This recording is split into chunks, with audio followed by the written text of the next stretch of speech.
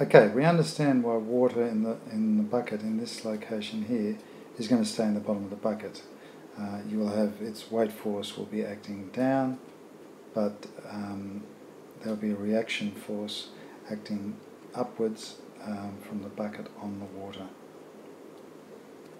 Once it starts moving though, it'll have a velocity, and once it's got a velocity, it will also have inertia. So when it's at the top of its circular journey, as it's going around, as the person swinging it around, it will have a velocity tangential to the circle which it's travelling through.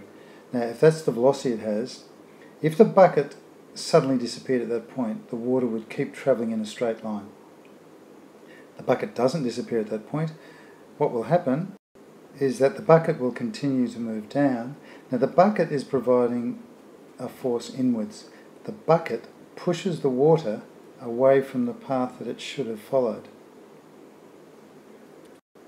So in essence, at this point, the water wouldn't have fallen straight down, it would have continued here and then followed a parabolic path and eventually fell down.